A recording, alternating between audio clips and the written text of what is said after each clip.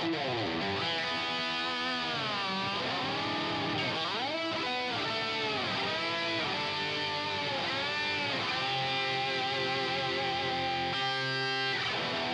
this is David. I know, ugly faces, yet we're going to talk about what are my intros? What's going on with my intros? I'm sorry, we're going to talk about playing with the pick. If you have been struggling holding the pick like I have for a long time, I'm hoping that this video is going to help you at least enjoy the pick a little more. So grab your guitar, grab your pick. Let's talk about picks. Oh my gosh, these intros. I need to do something about that.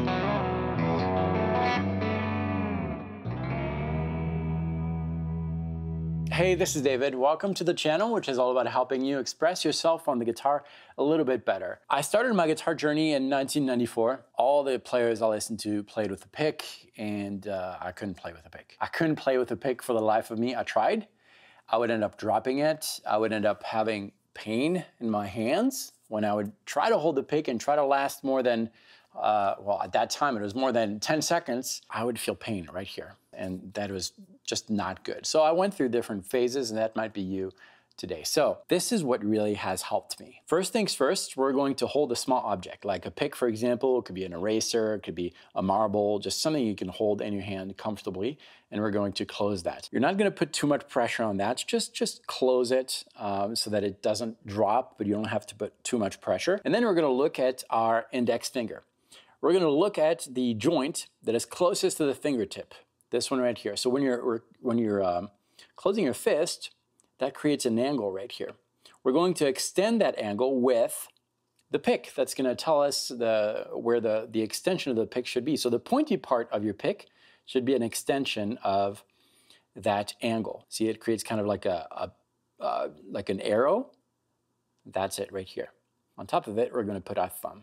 Okay, that's the first thing that really has helped me. The important part of this is not the closed fist, which we'll get into in a second, but it's really the extension of that angle with the pick and your thumb on top. I want you to play with that a little bit. I want you to play with the grip that you're having. We're gonna start in A minor pentatonic, something super simple, the two middle strings, where we're going to ascend our pentatonic scale.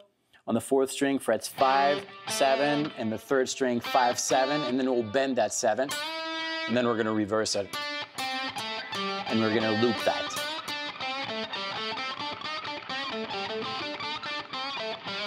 Okay? We could do alternate picking, down, up, down, up, down, up, or just downs. It doesn't really matter. We're playing with that grippage. I want you to try to start with kind of a loose grip. It's got to be strong enough so it doesn't fall, but loose enough so that it sounds kind of smooth. And as you are going to the third string, that's where we're going to really dig in. And on the bend, we're really going to dig in. And then we go back to a looser grip.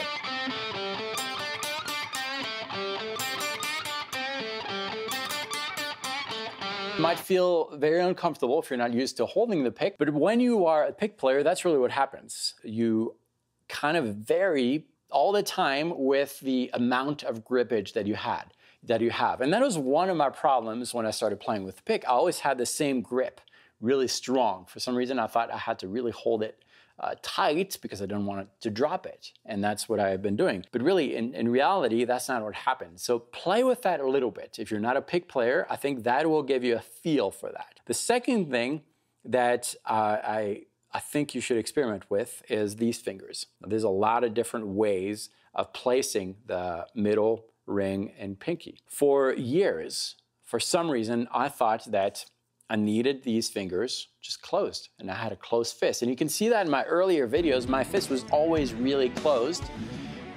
Some players do that, that's fine, but the problem can be developing real pain in your fingers, real discomfort, and I got used to that discomfort. When I stopped doing that, I realized that, oh my gosh, I'm so much more in control of what I'm playing when I'm not that tight grip type of player. And so what I did when I realized that is try to learn how to play with these fingers extended, these three fingers extended instead of closed, extended. That created problems too.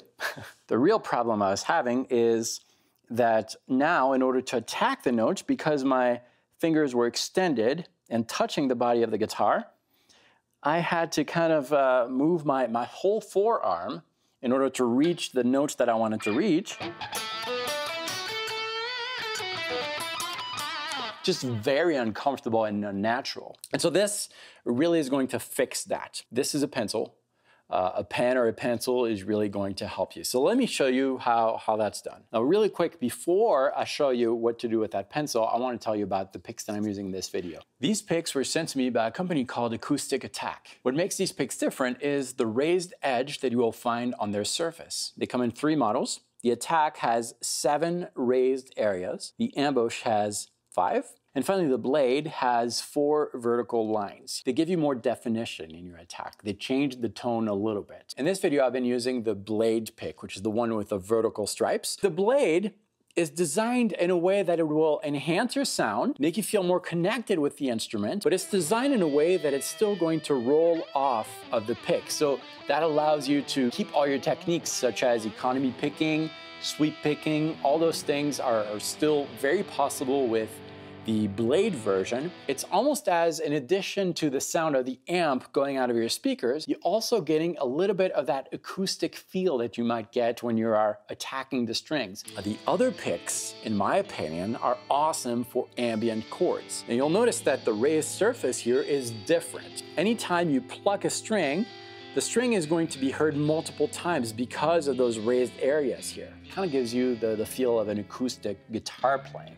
Now, of course, you could still play lead with these. However, if you get them out of the box, what I would suggest doing is actually playing with it a little bit, bending it a little bit. This will make it extremely comfortable in any situation. Don't get fooled by the name. These picks are awesome for electric guitar, and I think you're really going to like them.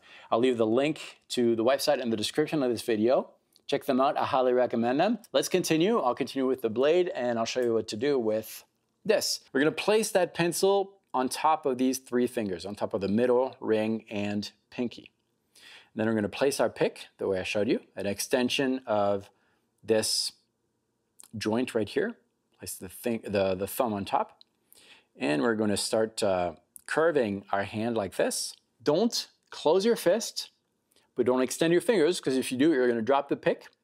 So that's the idea. We're going to hold it kind of like this, and the pencil is kind of holding on my curved fingers like that. Now, this is going to slow you down, but I think this is the perfect position if you want to learn how to last a little bit longer with the pick. It might be a little uncomfortable at first, but it really does wonders. It's helped me a lot. So we're going to go with the same exercise here.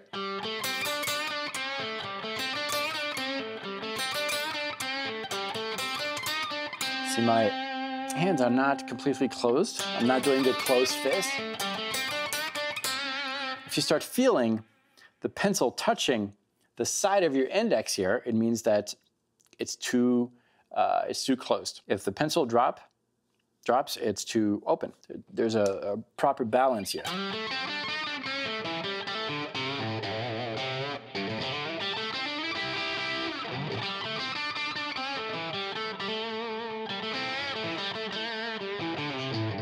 This right here has fixed all my picking problems. I know it's weird, but I promise that it has helped. And as a matter of fact, I did a video years ago on the channel when I just discovered this.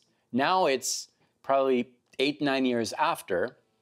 Of course, I don't play with this all the time, but this has really helped me learn the proper picking position. Keep in mind that this is not a consistent thing. Your hand shouldn't be static with the right position all the time. If you look at me play, sometimes my 3 fingers here are a little more extended, sometimes a little more closed, and it's not something you've got to be conscious about. Your body will adapt to the situation. If you're playing fast, it'll adapt. It'll probably tend to close a little more. If you're playing more loosely, it'll probably open up a little bit. Don't worry about that. Those are the things that your body will do naturally. But work on this with this. That'll really help you. And 5 minutes maybe every day, and then drop the pencil and just play. And last but not least, if you just can't play with a pick, no matter what you try, if this is just not resonating with you, that's okay. Some of my favorite players are not pick players. I'm thinking of Mark Knopfler from Dire Straits, for example, my favorite band of all times. No picks. Michael Lee Firkins, no pick. There are so many players, awesome players, that don't have a pick, and just make music. Don't worry about it too much. But give this a try if you'd like to explore what that can do for you. Also, check out the acoustic picks. They're really good. I really like them a lot. And you know what? Watch this video. This video might help you too. I'll meet you right here. Thanks for watching this. I'll see you next time. Pick well. Oh, that's lame.